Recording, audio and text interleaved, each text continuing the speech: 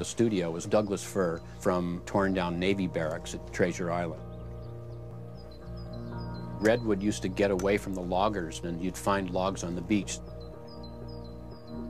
When we dug the well, I made those blocks, and they have 1 part cement to 12 parts of soil. So it's like a stabilized adobe brick.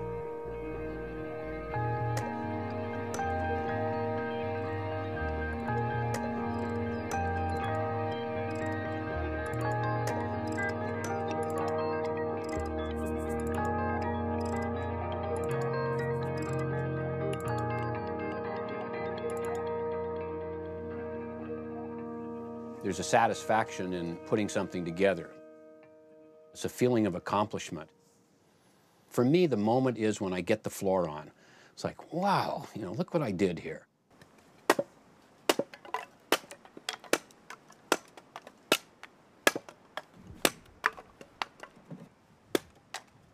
I think the craftsmanship is on the wane.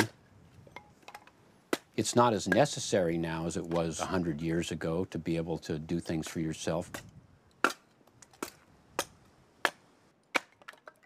I mean, you can't be self-sufficient. When you start raising food, you find out, well, gee, I can't raise wheat. If I want to have butter, it's going to be, you know. So the idea was to do as much of that stuff for yourself as you could, because your quality of your life would be better.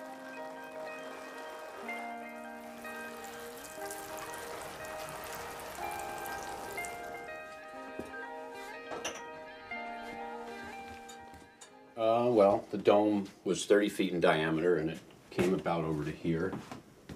And then there was a curved bridge that went from the dome to the tower.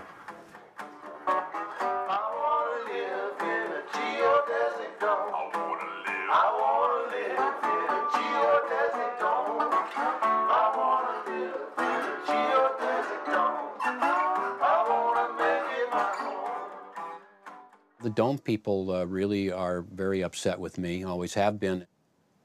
The counterculture thought that domes were the way to go. And over a 5-year period, I found out that they didn't work. There's a problem if you try to build a house based on an abstract idea, like you're going to build a house based on an icosahedron. I was starting to have reservations about domes, and I was looking at these shacks by the side of the road, and I thought, that's really simple. I mean, those guys probably have it more together than we do with all our fancy mathematics and plastics and caulks. So I'd given up on domes and taken the dome book out of print. And I just wanted to move on from being the dome guru.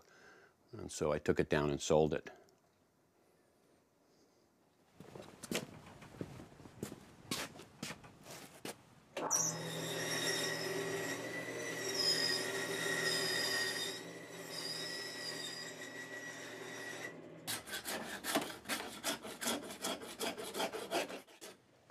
Probably was a privileged time because you could get by on so little. There were enough people who didn't have to go to work in the fields or in the factories. That's what allowed the hippie revolution. They could take the time off to kick back and expand their consciousness. It was a fatter time. I mean, look what's going on in this country now.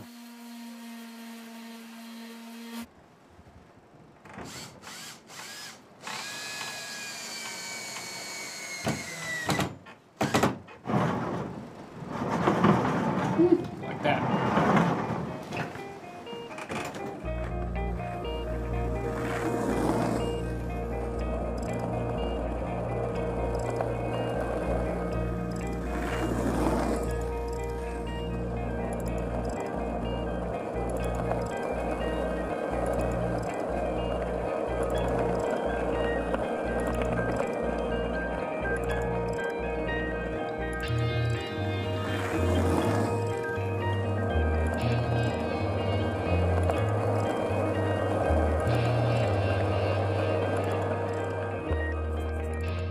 We've had this building boom and this economic bounty for so long, and it's crashed now.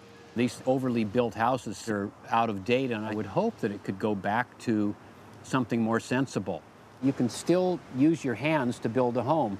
There's no way that machines can really build homes other than sterile ones. So, you know, here we are all these years later in this electronic era but you've still got, you know, these 10 digits and a hammer and a saw.